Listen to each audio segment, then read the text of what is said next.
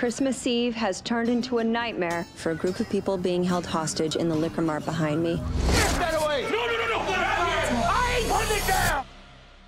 Here's what we know for certain. Vicente Santos is the owner of Vicente's Liquor Mart. Merry Christmas, Larry. Yeah, spare me. Kate Daniels is working the counter today. You're holding 2 old men and my child hostage right now. Carl's patrol vehicle's down the road, and it appears to have been in some kind of altercation.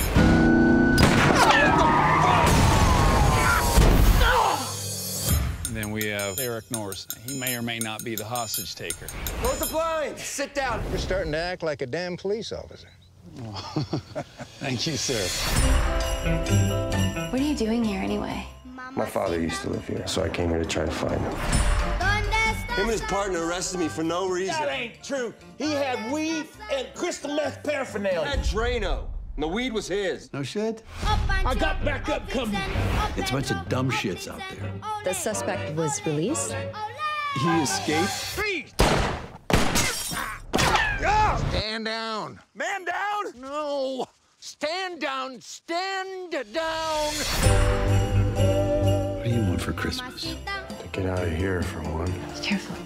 We want to get everyone out of here safely and reunited with their loved ones. What are we gonna do? We're gonna get a time machine going. I hope he won't forget to crack his castanets and to his reindeer say. No, and no. Now, fuck off. You got yourself in a real mess here. We can't negotiate with a crazy person.